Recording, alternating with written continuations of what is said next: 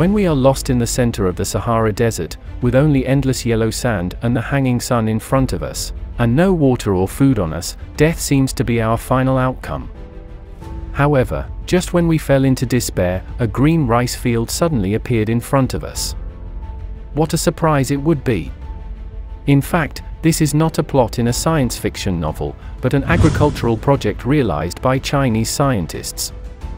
When China originally planned to plant 8,200 acres of rice in the desert, the news immediately aroused ridicule from many media. So how did Chinese scientists overcome difficulties and successfully grow rice in the desert? Welcome to Word Answer, where you will be able to learn about projects, cooperation around the world, and important information about China. Subscribe to us and discover more interesting events around the world.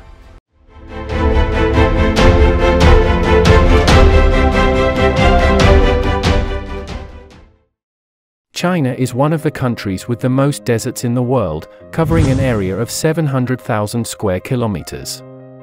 If the more than 500,000 square kilometers of Gobi are included, the total area of the desert will be as high as 1.28 million square kilometers, accounting for 13% of China's total land area. In the last century, China had the idea of turning deserts into farmland and made many efforts in the process. For example, they evolved from the earliest grass grid desertification control to the modern photovoltaic desertification control. After the efforts of tens of millions of people, China has successfully turned 2 million square kilometers of desert into green forests by 2023. These changes also laid the foundation for China to develop agriculture in the desert. In 2009, Yuan Longping, a well-known agricultural scientist at home and abroad, developed a type of rice that can be grown in the desert, sea rice. Sea rice is a rice variety with extremely high salt tolerance and can grow and harvest on saline alkali soil. More importantly, although the yield per mu of land is usually around 75 to 150 kilograms, under very suitable conditions, the yield per mu of sea rice can reach more than 500 kilograms. So which desert in China is most suitable for growing sea rice? What difficulties need to be solved when planting sea rice in the desert? In order to find the answer to this question, Yuan Longping led his team to first analyze and inspect China's deserts. As far as I know, Yuan Longping finally chose the Yunnan Desert as the test base. The Yunnan Desert covers an area of approximately 150,000 square kilometers, and is the 8th largest desert in China. After determining the target, Yuan Longping quickly started the experiment. However, growing sea rice in desert areas is not easy. First, soil quality in desert areas is often poor, lacking nutrients and organic matter. Secondly, water resources are relatively scarce in desert areas, so effective irrigation measures need to be taken to ensure that seawater rice can obtain sufficient water. More importantly, the high temperature and drought climate in desert areas will affect the growth of plants. In order to deal with these challenges, Yuan Longping's team decided to conduct experiments in stages. It is understood that this experiment is divided into 3 stages. Among them, the first stage is to plant 80 acres of land first, and improve the desert through accumulating experience to turn it into soil suitable for planting. The subsequent second stage is to expand the scale of sea rice planting and improve sea rice varieties to continuously increase the yield, eventually reaching more than 500 kilograms. As for the final stage, Yuan Longping's team is inspecting the final experimental results to ensure a bumper harvest, and achieve a yield of 850 kilograms of rice per mu of land. After accumulating some experience, China invested $6.3 million in 2016 to expand the planting scope of the project to 8,200 acres. According to reports, the rice harvested this time is of high quality and rich in potassium, calcium, iron, zinc, selenium, and other trace elements.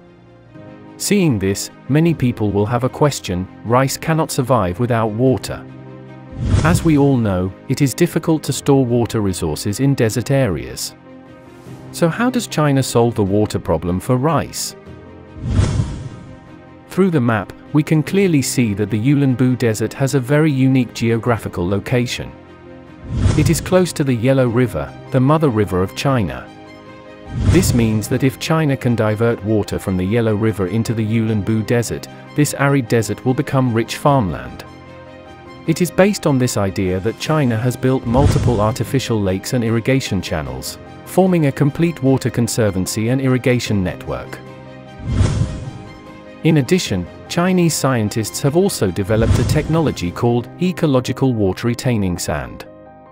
It is understood that this technology mixes plant seeds with special water retaining agents, fertilizers, and soil conditioners, and sprays or lays them on the desert surface. After this operation, the survival rate of sea rice is not only improved, but also wind and water erosion can be prevented. More importantly, this technology can save 70% of water consumption while improving soil quality. While solving the water problem for rice, Chinese scientists also adopted an innovative photovoltaic planting technology. This technology mainly uses photovoltaic panels to absorb light, thereby lowering the temperature of the land and reducing the evaporation of water. In addition, it reduces wind speed and prevents the movement of sand dunes, ultimately encouraging plants to take root and grow directly under the photovoltaic panels. What is even more surprising is that China not only grows rice in the desert, but also uses rice fields to raise fish. As far as I know, raising fish in rice fields can not only reduce insect pests in rice, but also increase soil fertility, ultimately improving rice yield and quality. At the same time, farmed fish can also bring additional sources of income to farmers, indirectly improving their economic benefits and living standards. In today's world, many countries have been troubled by desert problems, especially Dubai. Dubai is located in the United Arab Emirates and is a city rich in oil resources.